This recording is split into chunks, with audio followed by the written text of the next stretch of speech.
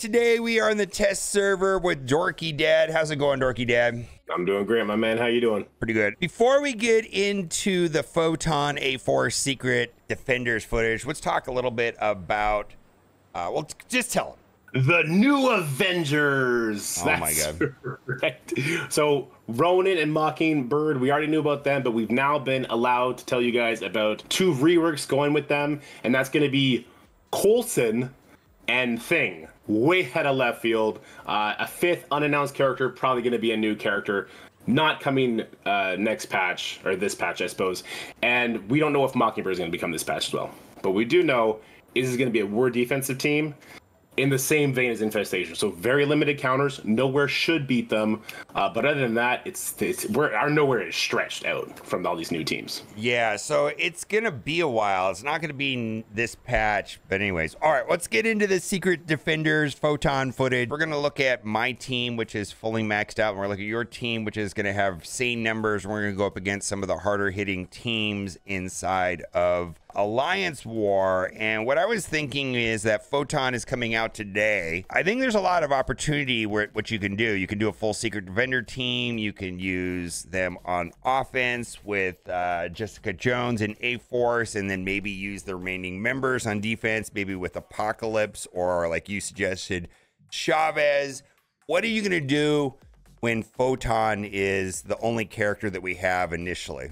I'm definitely going to get Photon, and I'm definitely going to build her up as high as I possibly can, because this team is bonkers good, and it's going to be really exciting in changing the war meta. Okay, so I'm going to go in, and I'm going to go up against a Gamma, and then I'm going to go up against Secret Defenders. Let's do the Secret Defender one first, because that's the one that kind of like shocked me, is that this actually does, like, if people are going to go full Secret Defenders, a similarly powered A-Force with Photon is going to walk over it. So are you going to even consider putting Secret Defenders, like a full Secret Defenders on defense, or is that going to be a waste? No, I think that's a waste. I think Photon with A-Force makes that team like a top 3 war offense team. And then Secret Defenders, even without Photon, you put Strange in there, you put someone else with there. I think that is still a top 3 war offense team. So I'm definitely gonna be splitting them up. I think it's much better, and especially after you showed me this footage, it solidified my thinking that, you know, Secret Defenders,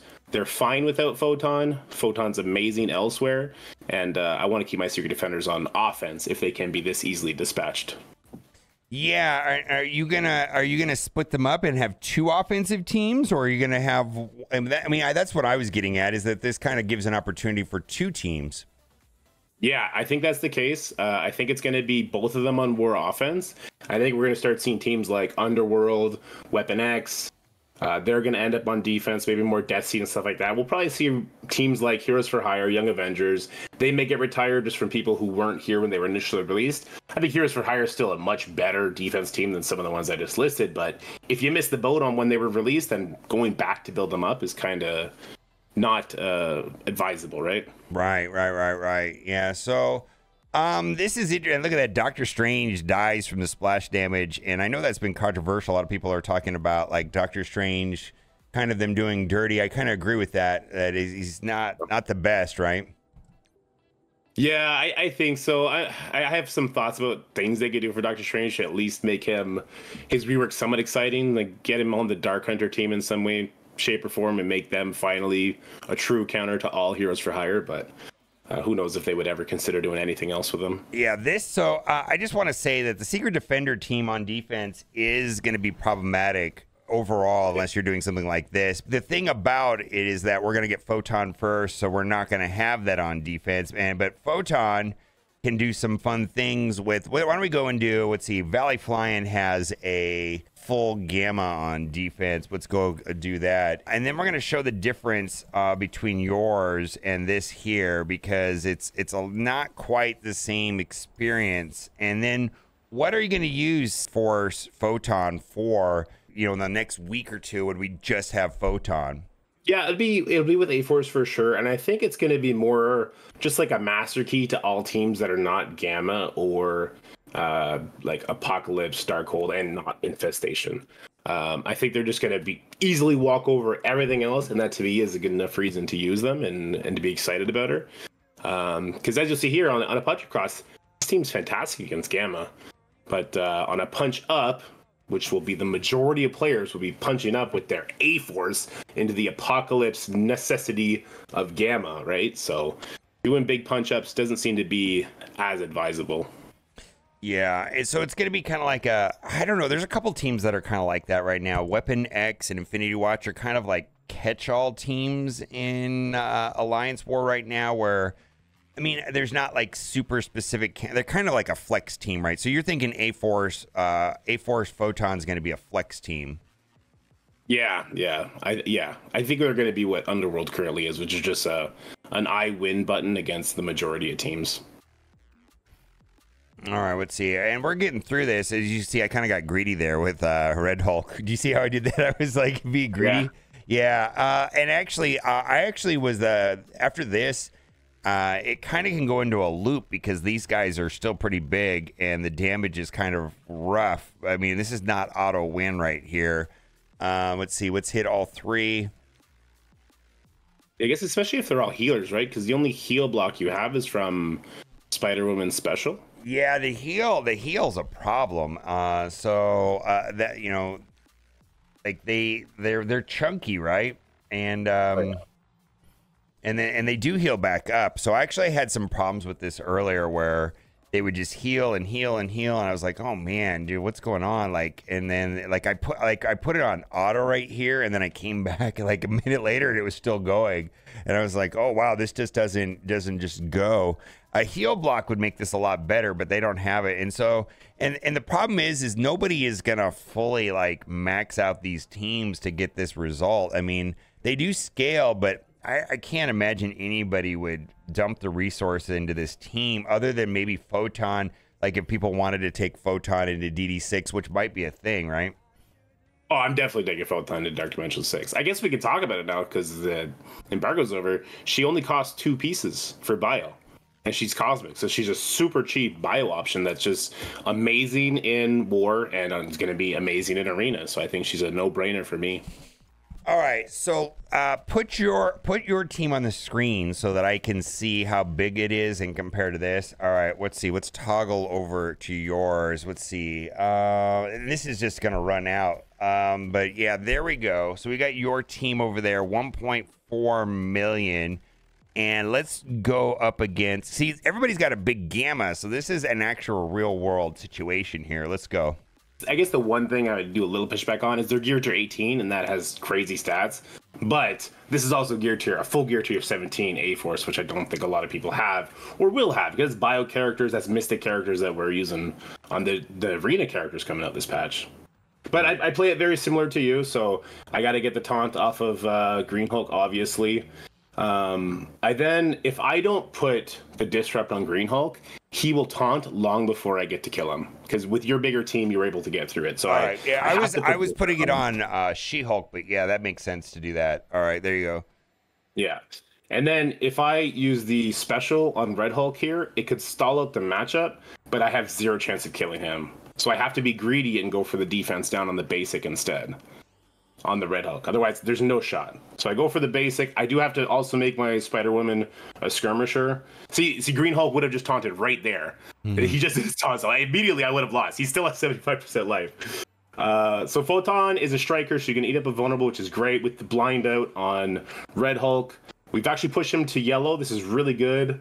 We'll see if my Captain Marvel... No, she doesn't go before him. So with the battlefield effect is out, and that is a big problem. He's real close to dead. We might get an ISO attack. Oh, you don't. Oh, there you go. There you go. There you go. Wolf. Captain Marvel pulls it. See, I still think you're gonna have a problem here because the no heal block. I'm gonna lose because of the battlefield effect, if nothing else.